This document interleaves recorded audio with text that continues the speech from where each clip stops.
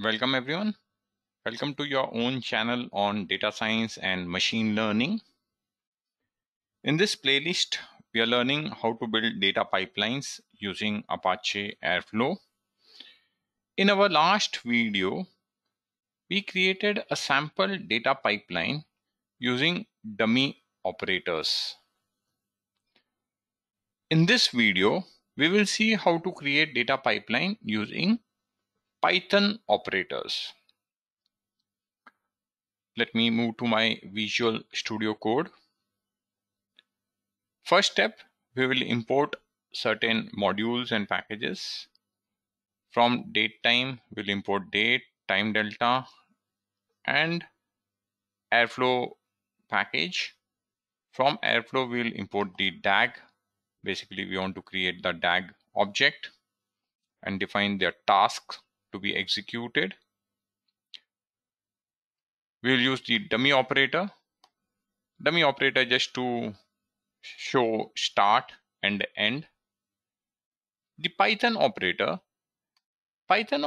is where we will write our Python callable functions to perform ETL operations. So here, let us define three functions, one for extract, transform, and load. So far, we are not yet pulling data from some table or some website. So I'm just writing a function, and here our logic to extract the data would be coming. Here I'm not passing any parameter. In the next function, I am passing one parameter. I'm just printing the value of that to show how we can take a parameter and use it. Obviously, the logic to transform will come. And here I'm demonstrating two parameters being passed, and I'm displaying those values. You may say, is it necessary to have the extract, transform, and load all of three as three different functions? No. You may write one function and you take all the parameters that you want, say something like this, and you can have the logic to extract data, the whatever logic that you have for transform coming here, and whatever logic you have for loading coming here. However, ideally, this may not be the best practice.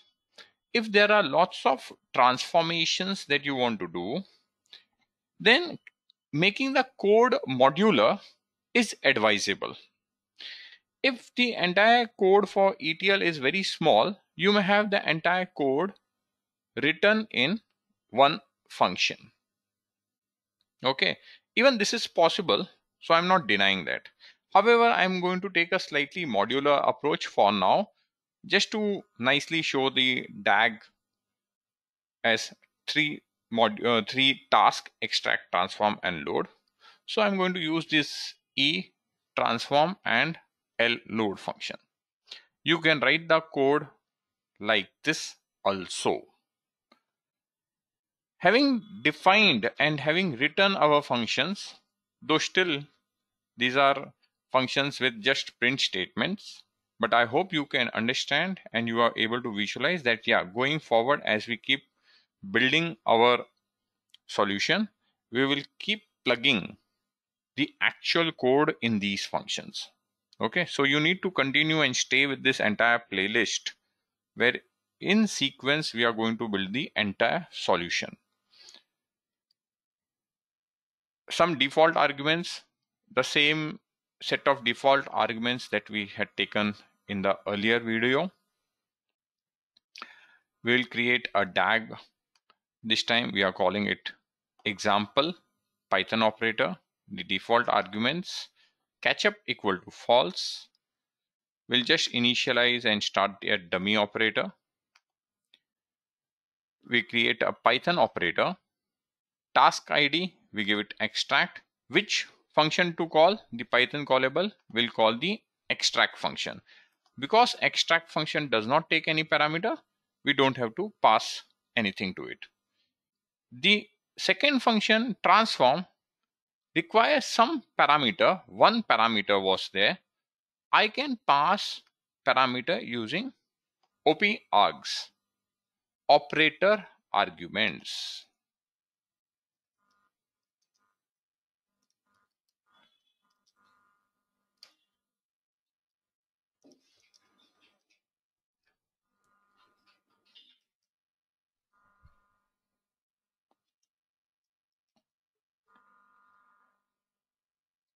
Then here you see there are two parameters.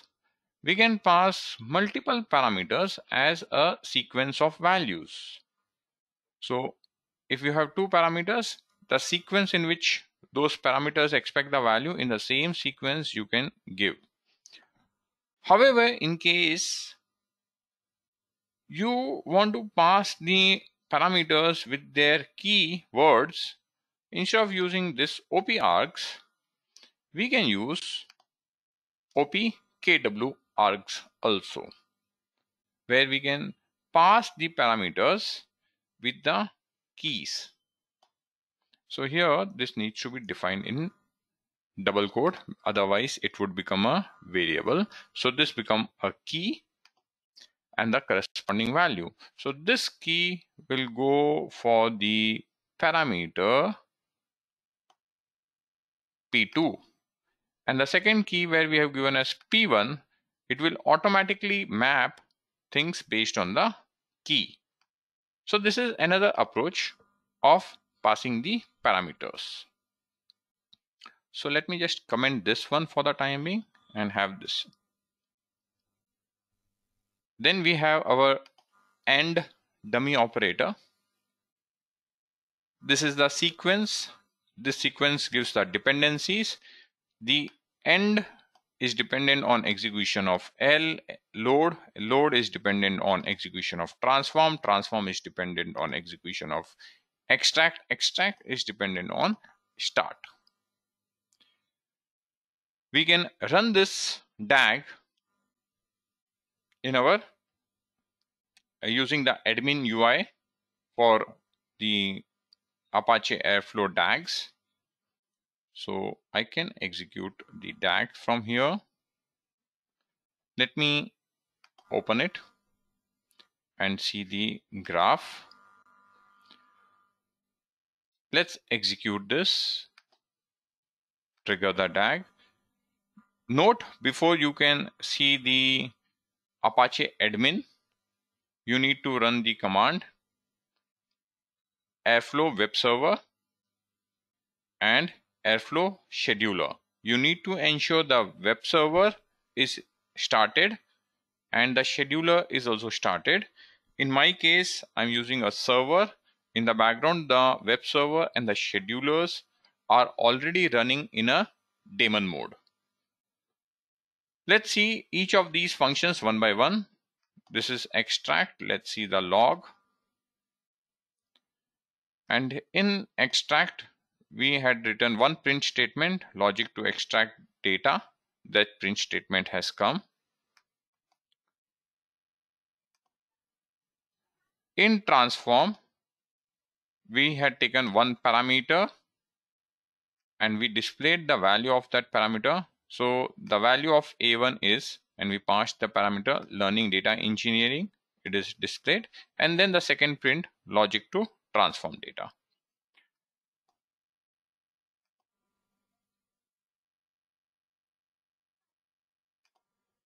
And the load, here we have two parameters.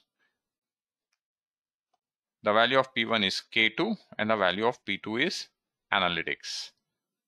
And then logic to load data. Currently we are just using simple print statements. In real applications, we will have the business logic, the transformation logic, extraction logic coming there. Let us now run the same thing with op-kw-args. I am saving I'm saving this code. Let's come back. Have the DAG refresh. Oh, it says that there is an error. What's the error? OP args is equal to, what's the error? Okay. I need to give this as a key value pair as a dictionary. My mistake. I gave it as a equal to. Let's save it. Let's come back and have this DAG refresh. The error has gone. Let's run the DAG, trigger it.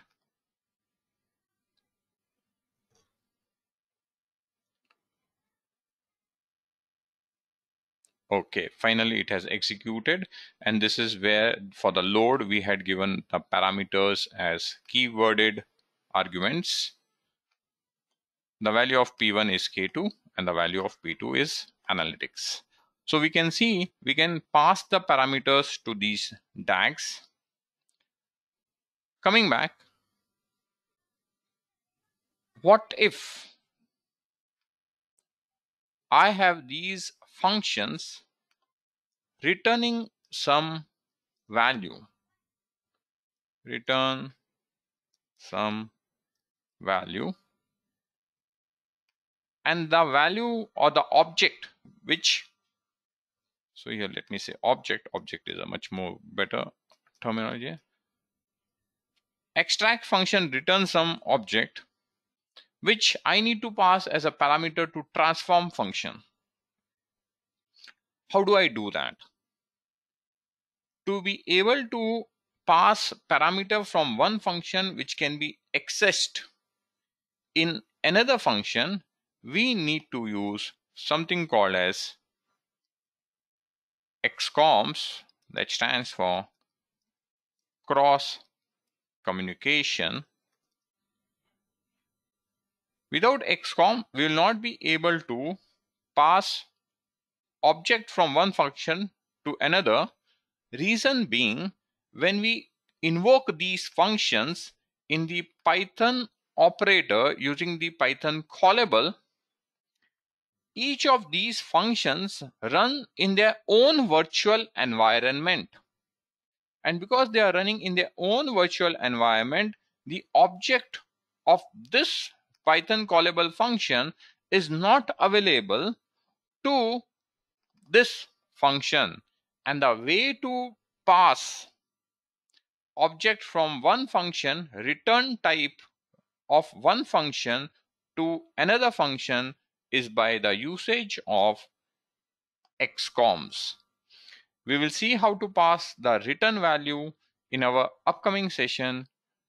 Till then, thank you, bye bye, and I hope you will practice this.